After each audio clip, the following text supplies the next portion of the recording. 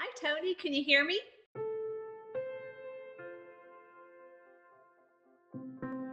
Can, how are you? So I'm Kim. I'm just delighted to meet you on this little Zoom conference that we're having. Thank you so much for taking the time to talk to me today.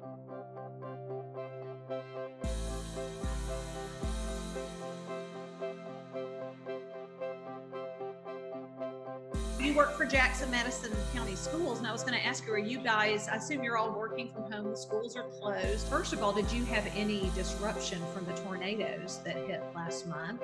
And second of all, what disruptions you guys have had from the shutdown from the COVID-19 virus? How has this felt for you to have to live through these two tumultuous events over just the past, it's been like 2.5 weeks?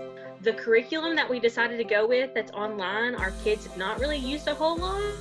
And it's very different from what we taught the rest of the year that we've been in school. So it's a learning process for all of us. Thankfully, we're about 3 miles from where the damage happened for the tornadoes. It happened like at the end of the major road that we're off of. Wow. But my youngest is special needs, and she goes to Stoner Creek, and her school is gone. The tornado was very humbling. It actually hit not too far from my college apartment. And then obviously, you can tell I'm at work. Yes. We're considered essential. I really am excited that you have expressed an interest on becoming a teacher, because I know how much we need teachers, particularly in rural counties where you are. I really want to do something to work in healthcare. You've started your program at WGU, right, as of yesterday, correct? Yes, it started yesterday. How exciting. And you started your program actually Wednesday, right? Yes. Okay, April 1. You are one of those veterans that know what it's really like in the classroom. Oh, and so yeah. you bring all that experience to bear when you start out as a teacher. You're going to be head and shoulders above people who have not had your experience. Well, when we look at scholarship awards, one of the things we look at are people who are going to change the face of their profession.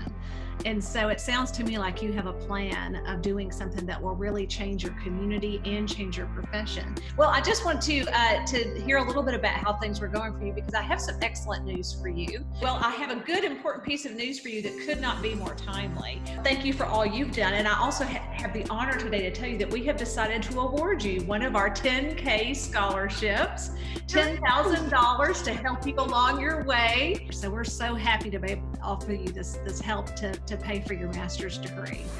Thank you so much. $10,000 towards your degree program. So yes, so we're going to be giving you $10,000 towards working on your MBA degree. Oh my God. So you're a winner. Amazing. That's amazing. Congratulations. You're serious? Oh my God. Thank you. You're so welcome.